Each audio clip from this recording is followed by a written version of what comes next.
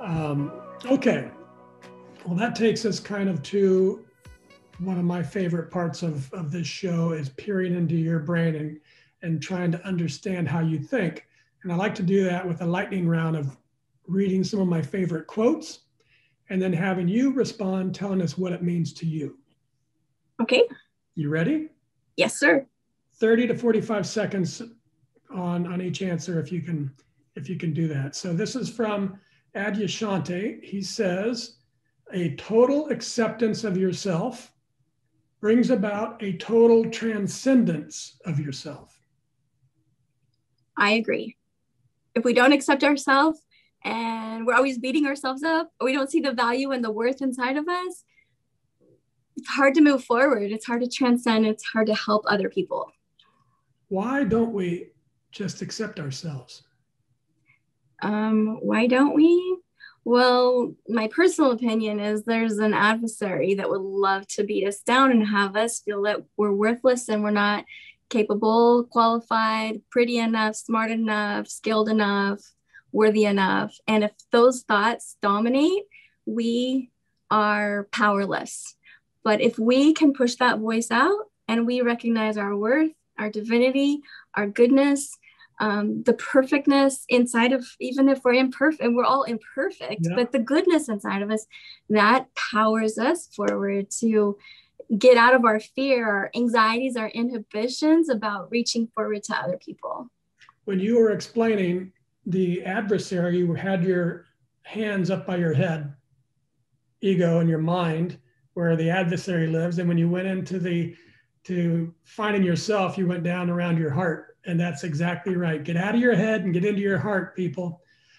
Okay, this is from Lao Tzu. He says, if I keep from imposing on people, they become themselves. Ooh, that's a good one. If I keep from imposing on people, they become themselves. Each of us have a mission and a purpose. And let's just put this into a family context. If we impose our ideas of what our kids are supposed to do or be, we get in their way of their purpose, because we could try to steer them into this field or this direction when they were divinely created with a skill set that is completely the opposite. And I think we can get in the way of other people and them blossoming into becoming the greatest that they can be when we impose our own ideas. You could do this, or you should do this. Those are dangerous things to say to people sometimes. They are dangerous. Okay, this is from Dr. Wayne Dyer. Even if no one sees or acknowledges it, a silent blessing or thought of love towards others contains a vibration that will be felt throughout the cosmos. Absolutely true. I love him. I love him and his writings and his teachings.